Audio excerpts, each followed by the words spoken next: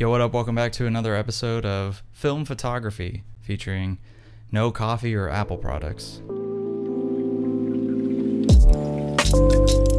Well, I was looking at a roll of Cinestill 800T that I had recently shot, and I noticed that there were little tick boxes to indicate how far you'd like to push your roll in development, and I noticed that it goes all the way up to 3 stops. So I thought to myself, are there actually psychopaths out there that push this film 3 stops? So I did some research, and yes, they are out there. They walk among us. It could be your neighbor, your parents, your dog. I found some pictures online, and they look pretty cool. I won't show them because they turned out better than mine. To summarize super quickly and stupidly, pushing your film is the process of purposefully underexposing your film in camera to then push the brightness in the developing process.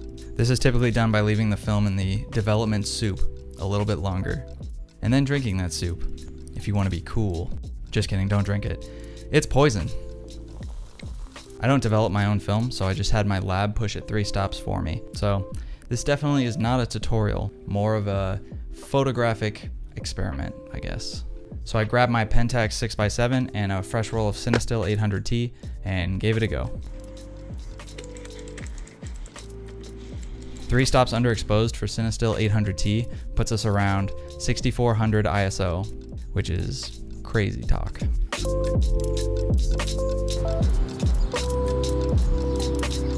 Anyway, luckily for me, I'm dating a modeler. Her job is to model things in 3D on the computer, and she's pretty good at it.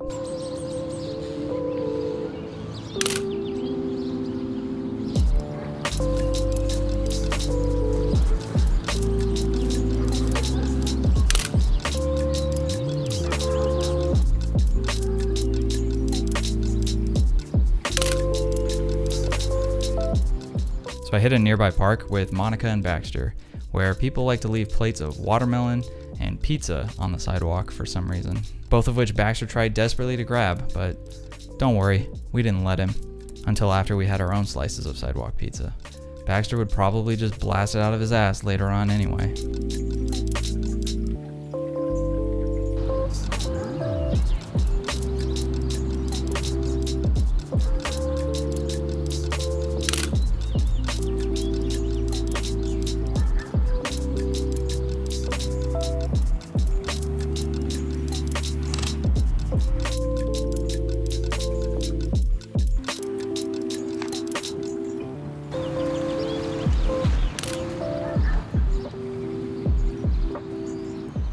It felt pretty unholy shooting in the evening shade at 1/1000th of a second and f11. So I made a quick prayer to the film gods that these photos would turn out somewhat legible, and that I'm not just shooting black frames onto a roll of Cinestill for no reason, because this stuff ain't cheap, and I'm not allowed to sell my body for film anymore after Monica found out.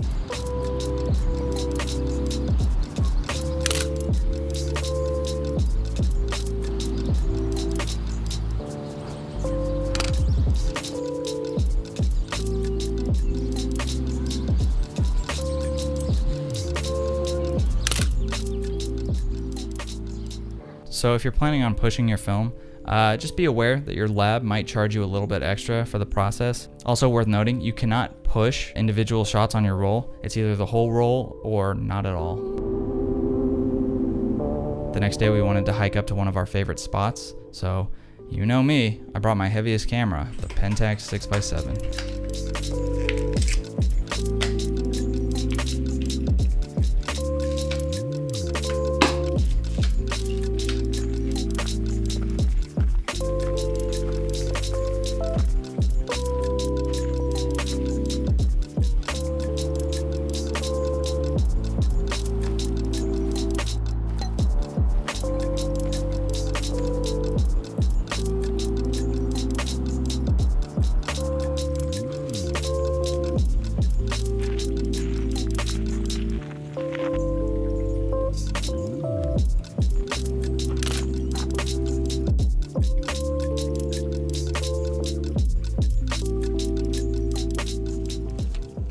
After sunset, the light started to fade pretty quick, Luckily, I was shooting at 6400 ISO, so literally anything was possible. Like my childhood turtle coming home after running away to join the circus.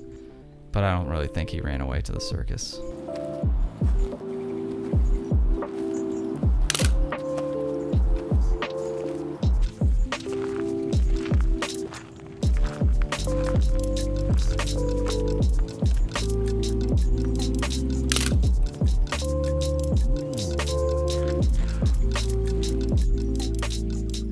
At one point, I even started using the flash on my Pentax, but in my stupidity, I forgot that the flash sync speed on the Pentax only goes up to 1/30th of a second. The good news is the final image is so dark you cannot see my mistake, except that there's no light on the subject.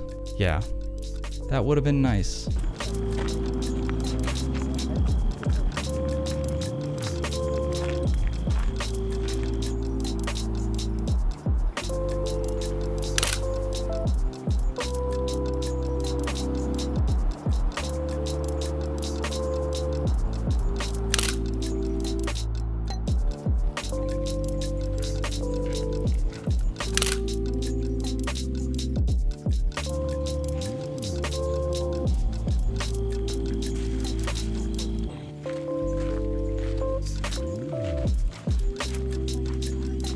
As you can probably tell from the images, pushing Cinestill this far makes the images bluer than Papa Smurf's butthole, even when white balanced. And the grain definitely makes an appearance as well. One possible positive I can see from pushing Cinestill like this is that the halations, which are those orange glows around the highlights of the image and are a big characteristic of Cinestill, they may not actually really appear since we're underexposing the film to begin with. Anyway, this was a cool experiment. Wait, is cool the right word? Anyway, this was an experiment. I don't really think I'll be pushing Cinestill 800T 3 stops in the future. It's kind of an expensive film, and generally I kind of just like how it looks out of the box, so I think I'll just stick with box speed. Though now I wonder what it looks like pushed 4 stops, or like 6 stops. Is that even possible? It might be too dangerous. Anyway, that's it. Tune in for the next video where we shoot more film and tell more half-assed jokes.